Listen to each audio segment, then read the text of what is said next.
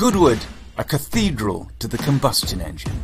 We've been worshipping here for over 70 years, but the automotive landscape is shifting fast.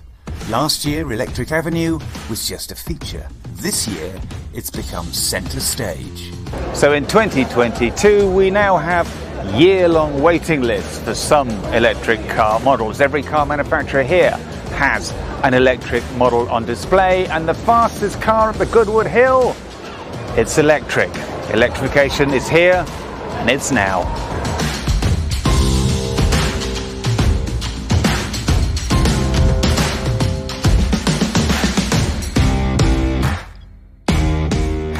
As you can see by the crowds, this is one of the undisputed stars of the show, the Rivian electric pickup truck. This is the only one in the UK. They've shipped it over especially from the US.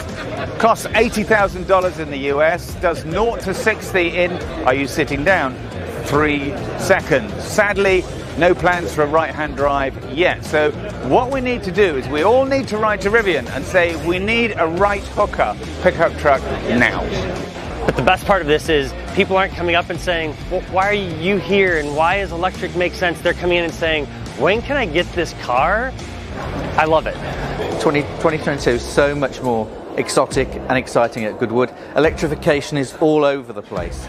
It is the new theme. Every car we see that's exciting has got a motor in it. It's the place to be.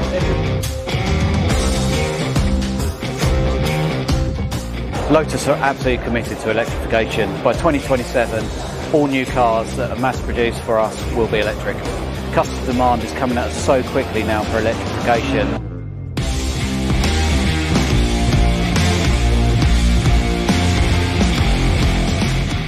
Well, Goodwood is a historic event. It's a cornerstone of British auto history. And Electric Avenue has more footfall than any other part of the whole festival, which then obviously amplifies the importance of pushing forward these cycle plans that the OEMs have. Try to get those electric cars out of the factories sooner rather than later. So Electric Avenue 2022 is huge compared with last year. Last year was quite niche. This year it's probably the most densely packed area, maybe other than the supercar pit, but this is the most densely packed area in the whole of Goodwood.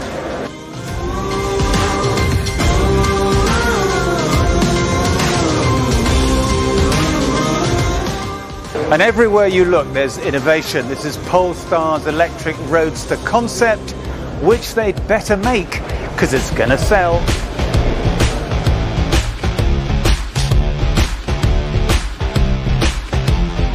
This is the Lucid Air. It's a kind of very posh Model S competitor, meant to be the best luxury EV in the world. But the big news about this is its range. It does 520 miles with its 110 kilowatt battery, and that's 520 miles of real world range. Not a government figure, that's what you get. And that's taken battery range to a different level. This is a game changer.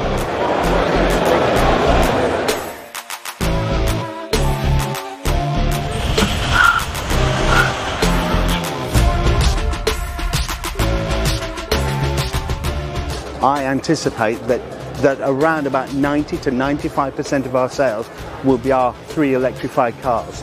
That's, for me, a telltale sign that if you get the right car for the customer and the right choice, people will transition to electrified cars. And of course it's not just cars. What's now happening is all the other industries are realising where there's an engine, there's no need for a battery. So it's everything from construction vehicles, the helicopters, light aircraft, all these things are going to go electric. Marine's going to be massive now. Hybrid ships, electric ships on last mile into port, it's all going to change. For me, it's all about education. You know, we can talk about batteries, but if we don't explain them and bring them to life for people, then they really won't understand the importance of them to everyday life. This year at Goodwood, with all the activity that we've got on in electrified powertrain and electric vehicles, we can see that tipping point is now behind us, and we're really going into mainstream as far as EVs in the industry is concerned.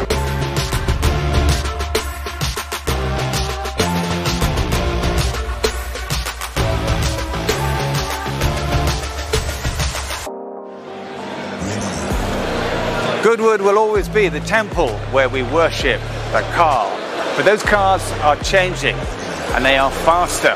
They are just as sexy, but they're better for us. Welcome to the new status quo.